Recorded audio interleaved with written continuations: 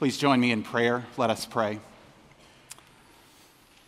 Come, Holy Spirit, move among us that we may hear God's word, and hearing it, we might respond with boldness today and every day. Through Christ our Lord we pray. Amen. Several weeks ago, as I was considering the text for this morning's sermon, I concluded that the Spirit was prompting me, leading me to the book of Revelation, specifically 21, 1 through 6. I penciled it in, I shared it with my colleagues, and then I left for a week of vacation. I came back last Monday and I looked at my notes and said, what was I thinking? Revelation. For some, this part of Holy Scripture is a great adventure. For others, not so much. It is considered apocalyptic literature. It tells of the end times using fantastical imagery, mystical visions, symbols, and storytelling. It draws some readers in, while others they can feel a bit lost or overwhelmed by all the details. Some wonder how this word applies to our lives in the here and now, our day-to-day living. And so that's a great place for us to start.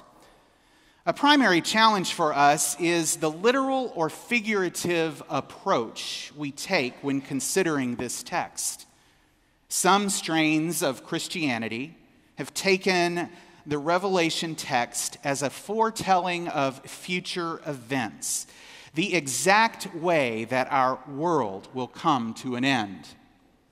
Movie makers and novel writers have taken full advantage of this, and we consumers have eaten that up.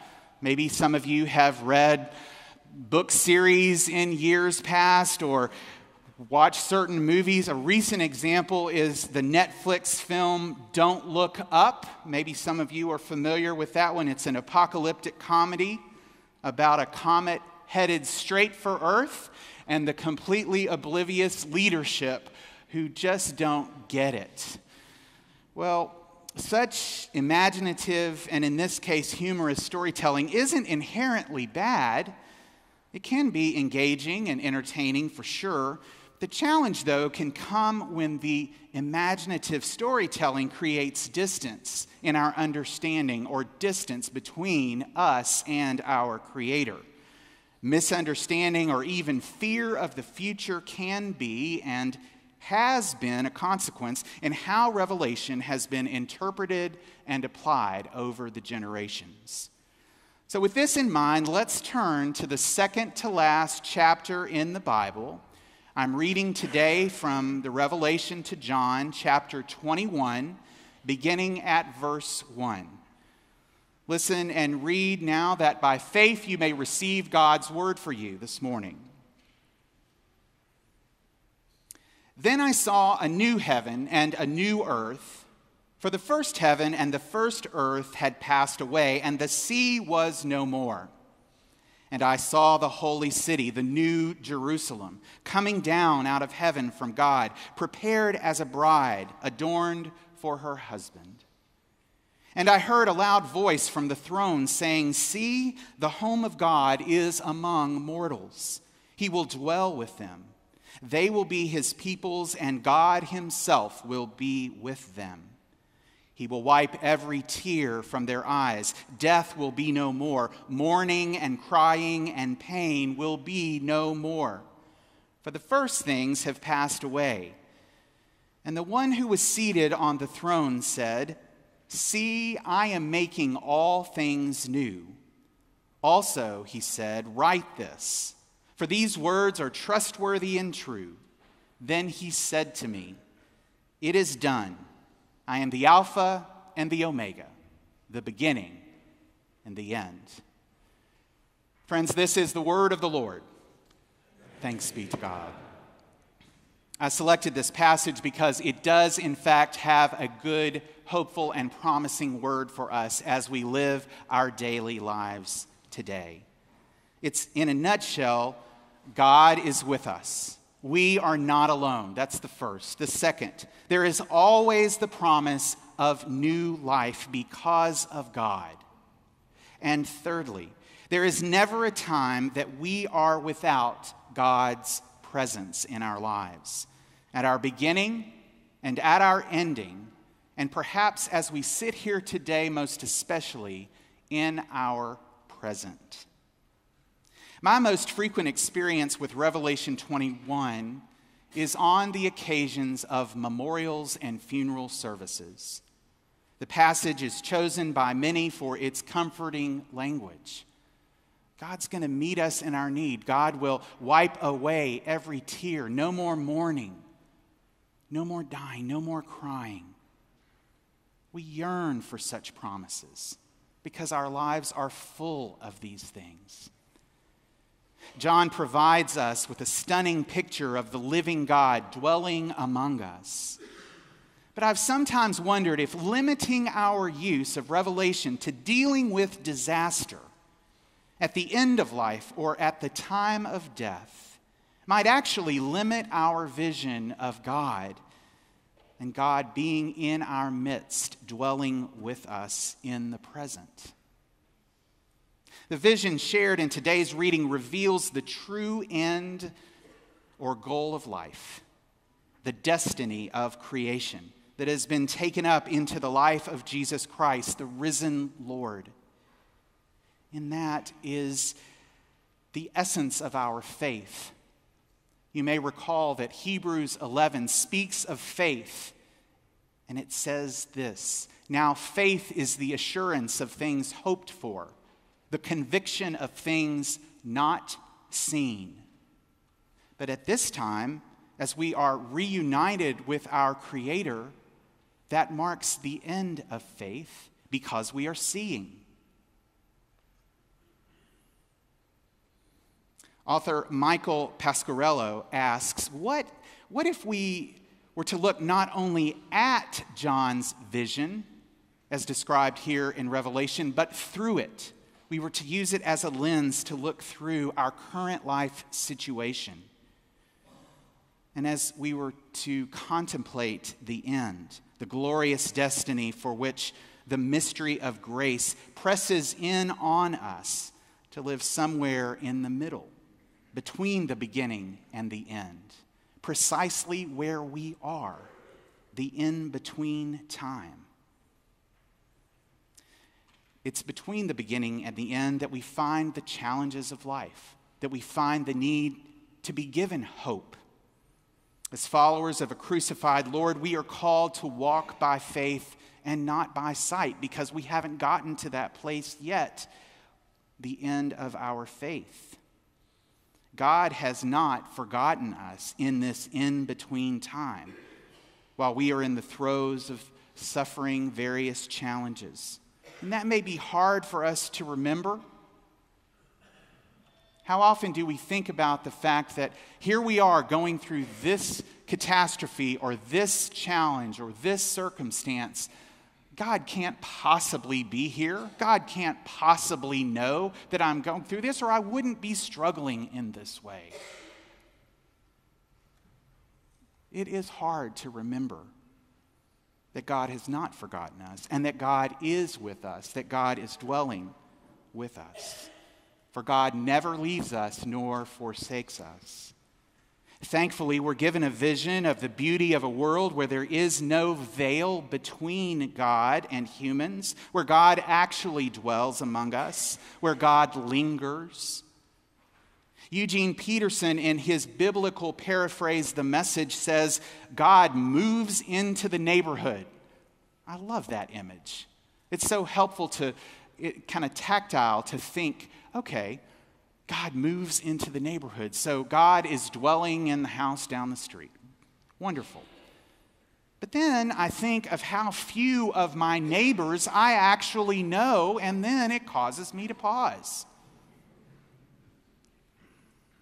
Now, maybe some of you who have resided on the same block for 30 years can name all the neighbors. But I know there's some of you who have resided on your block for 30 years who can't because the neighborhood has changed around you. No matter who we are, that challenge is real. God is there among us, but are we relating with God? Are we recognizing God in our midst? Are we engaging with God? We are not alone, friends. Today's passage could not feel more timely, it seems. Speaking of a new heaven and a new earth, and that the old has passed away, but particularly the sea was no more. Scholars have long recognized that this isn't just your run-of-the-mill sea. This isn't the nice ocean that you go and enjoy on a holiday. The reference is, in fact, to a sea of chaos, a sea we read about in the first book of the Bible, at the start of the biblical narrative. This sea is out of which evil continually threatens to undo the goodness of God's creation. In John's vision here, in Revelation, that threat is removed. Meanwhile, in the in-between time, in our time as we are living, the sea of turbulence and evil is churning off the coast of Ukraine, where innocent people are slaughtered and war rages. And in other parts of the world where war rages and lives are lost and governments are faltering and people's needs are not being met. We just don't hear as much about them. And the chaos of the pandemic and all it has revealed about our world, the inequities, the division, the infighting among leadership, has wounded us in more ways than we are yet to even realize. Revelation points us to where the sea was no more. Yes, the sea of pandemic, of illness and death continues to churn across the globe. Like you, I imagine, my spirit has been heavy this week with the reminder that in our country alone, 1 million lives have been lost. 1 million deaths have occurred in the United States alone as a result of COVID. Mothers and fathers, sons and daughters, uncles and aunts, brothers and sisters, colleagues and competitors, friends and foes. There's a lot of grief out there, friends. Many grieve while the world marches on. And sure, it's hard not to want to just get on with it, to move past what we've been through, but the reality is that many cannot do that so easily. They're still shedding tears and mourning losses that they weren't even able to properly mourn. Revelation tells us that God is near to those who grieve even when the world is marching on. Revelation points us to a time when the sea was no more. The sea of violence churns around us. News outlets report daily mass shootings, evil breaking free from its boundaries, crashing through our streets and schools, places of work and grocery stores. Lord, have mercy. The sea of worry, baby formula shortages, energy outages. My goodness, it's a lot to ponder. And yet, the good news of Revelation, the hope of John's vision, is that God is present. God is making all things new. When? When is God making all things new? When is my loved one going to be healed? When are these problems going to be resolved? Those are fair questions. But what we do know is that we're not alone, and that God is aware and present and dwelling with us. A God who dwells among mortals frames this story. The Alpha and the Omega, the beginning and the end. Our future with God is a beautiful scene of peace, a redemptive day of hope and promise, fulfilled where the sea of evil is no longer lapping at our shores. Friends, relationships grow cold. They sour and end. Hurt and disappointment come from those we love. Life seems to be unjust or senseless. Decisions or answers are not readily evident as we would hope. Failure and discouragement accompany our most noble intentions. As John reminds us, we know all too well the reality of tears and pain, of sadness and darkness, of suffering and death. This chapter of John's Revelation is a message of hope for us in the in-between time. While it speaks of the beginning and the end, it also tells us something about our present. We are not alone as we live our lives, as we suffer losses, as we face crises, as we navigate unmet expectations or dreams that have not come to pass. We are not alone as we celebrate births and anniversaries and graduations and scholarship recipients. We are not alone as we celebrate a marriage, a new job, a new relationship, new outlooks on life. We are not alone as we await test results or on news of a new job.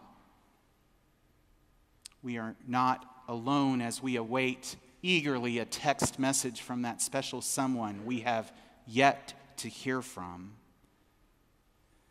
And we are not alone as we prepare to have that hard conversation with our aging parents, or as we prepare to speak with our spouse about retirement or falling out of love. We are not alone. Revelation reminds us that our misdeeds or promises that we have failed to keep don't separate us from God. They are not our end. God is our end. Grace and mercy are our end. Ultimate healing is our end. Write this, for these words are trustworthy and true. Then he said to me, "It is done. I am the Alpha and the Omega, the beginning and the end." And I would add, and in the in-between. May it be so. All thanks be to God. Amen. Friends, will you pray with me? Oh God, you have called us to ventures of which we cannot see the ending, by paths as yet untrodden, through perils unknown.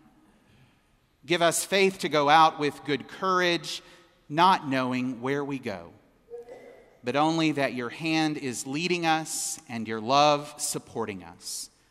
Through Jesus Christ our Lord. Amen.